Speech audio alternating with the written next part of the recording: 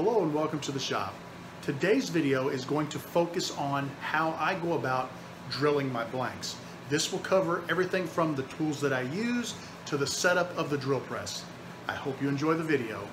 I received this blank a while back from Jeff Walker, and it has my logo and then it says YouTube Legend on it. I don't know about the legend part, but I really love the blank and I've been wanting to turn it for a while. Today what I thought I would do is walk you step by step through the process I use to prepare a blank for receiving a tube. And I'll go through everything from the initial prep work through drilling the blank so that it is ready for glue up. On a solid wood blank, it's not necessarily that important that you drill perfectly down the center of the blank. So when I get ready to drill, I'll just kind of eyeball the center and go ahead and run the bit through it. On a blank like this, it's far more critical because if the tube is not perfectly centered in the blank is just not going to look right final turned. This is a tool specifically designed to find the center of small objects.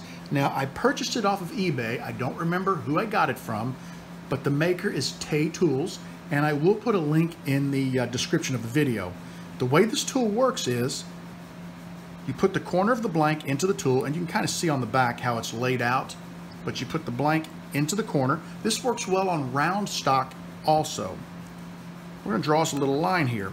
Then we're going to rotate the blank 90 degrees, put it back into the corner, and we're just going to draw intersecting lines. I like to do all four corners, and I'll show you why in a second.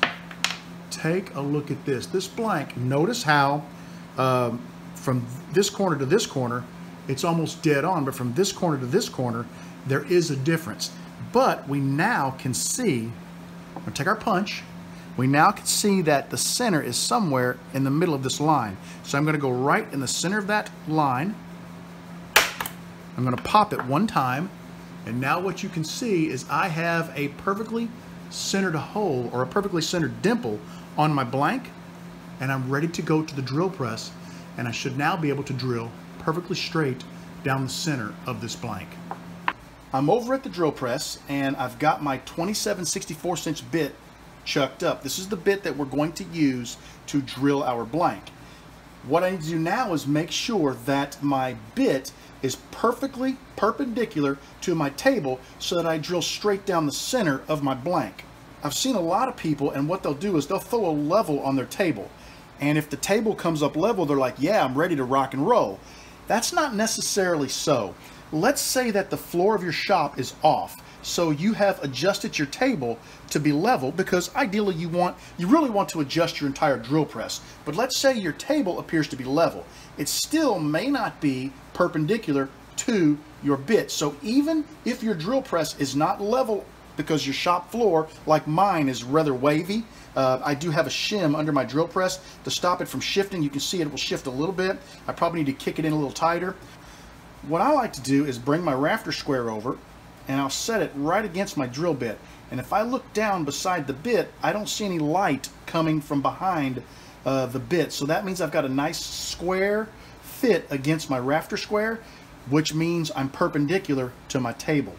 If I did not have a good fit, there's a couple of options. My table has a locking nut on the back and I can rotate the table left or right to whatever angle I want it. So if I want to put something on here and turn it to a 30-degree angle to drill down into it, I can adjust the table. I can also adjust the main headstock of my drill press with another lock nut that will allow me to tilt it to whatever angle I desire. But at this point we have determined that we are perfectly perpendicular to the table and now ready to drill our blank. There are many different vices for drilling, and one is not necessarily better than the other. The main thing is make sure the bottom is completely clean of debris so that you're going to set perfectly flat on your table. Also make sure that your table has no debris on it. You don't want anything that could cause the vise to set not perfectly on the table. Bringing the blank over to the drill press, you can see our marks, and I've got the little dimple. I'm using a brad point bit. There is a nice little dimple on that bit. So we're going to put this in our vise. Go ahead and get our blank locked into our vise. And we're now ready to align the blank with the bit and drill. I'm going to turn this a little to the side because it'll be easier for me to operate with the camera. And what I'm doing now is I'm just finding, there we go, I've got my brad point bit in the dimple. We're ready to begin drilling. Now as I drill, one thing you want to make sure of, especially with resin blanks tend to build a lot of heat. All blanks are going to build heat, but resin blanks are going to build heat faster, and they're going to build more heat, I've noticed, than most wood blanks. So we're going to want to clear the chips out of our bit as frequently as possible. You want to do the same thing with a wood blank. So we're going to drill maybe 1/4 of an inch. We're going to clear the bit. 1/4 of an inch, clear the bit, and we'll repeat that process until we've drilled all the way through our blank. Now if we get worried or we get nervous, like this particular material, I've never actually drilled through before. So if I get nervous about the heat, I may stop and test my bit. And if I notice the bit is getting hot, I'm going to stop drilling until the bit cools. And the reason why, with resin, it will pack into the bit, and if it is hot, it will actually sort of melt, which will cause it to become grabby inside of your blank. And what can happen is it can tear a larger hole down the center of your blank. And the bad thing about that is if the hole in the blank is larger than the bit, you're not going to have good contact with the tube, which means your glue you're going to have more glue in there to hold it.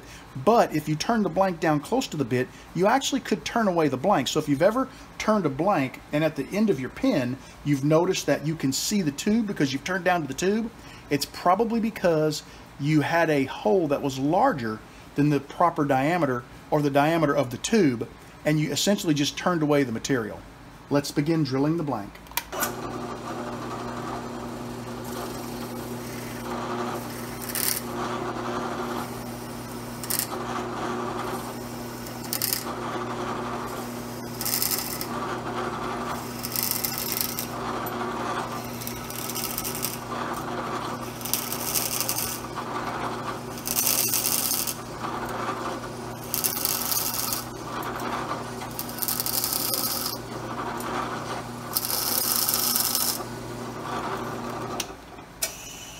I thought I would stop. I'm about halfway through, and watch when you touch this because it actually can burn your fingers.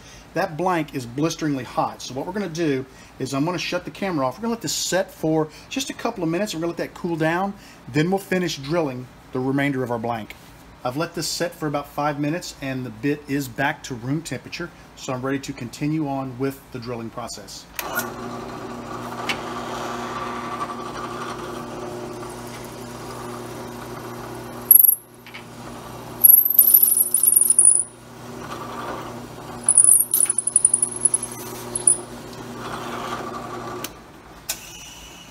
When you're drilling a resin blank, as you start to get toward the end of the blank, you want to slow down.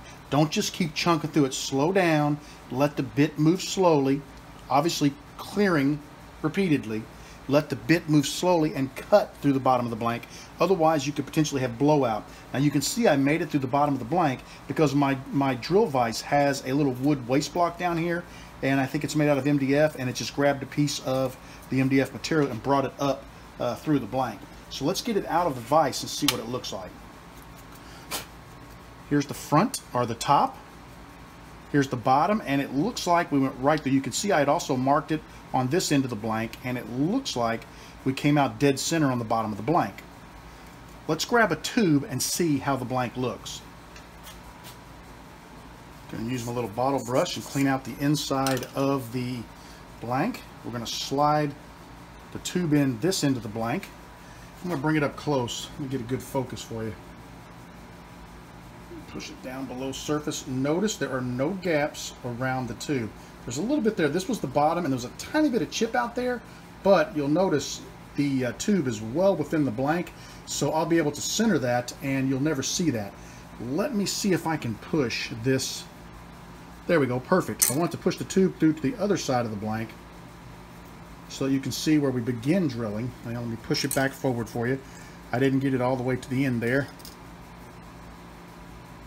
There's actually a little bit of a lip there, and that'll come off when we sand it, but you can take a close look and see that there are no gaps around that tube.